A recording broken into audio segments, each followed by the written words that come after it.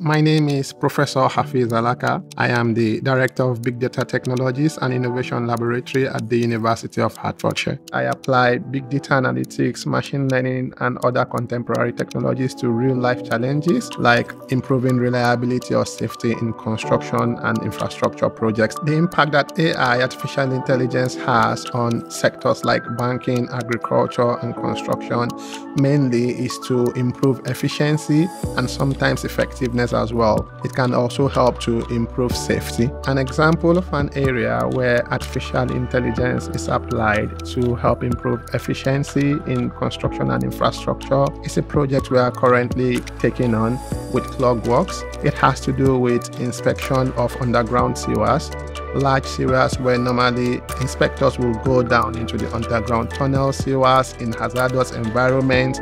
We're developing a drone with Clockworks technology that would fly in the sewers and take a video of the whole sewer.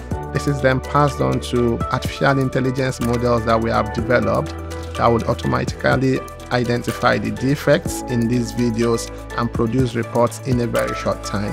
So essentially, what would normally take days can be done in about 20 minutes. We are using machine learning, which is a subset of artificial intelligence, to forecast pollution levels based on postcode units. And we put all of this into an app. This is very essential for vulnerable people, especially people like respiratory disease patients who pollution causes difficulty for. I believe the public are ready to take on artificial intelligence in their everyday life. People are ready for the solutions.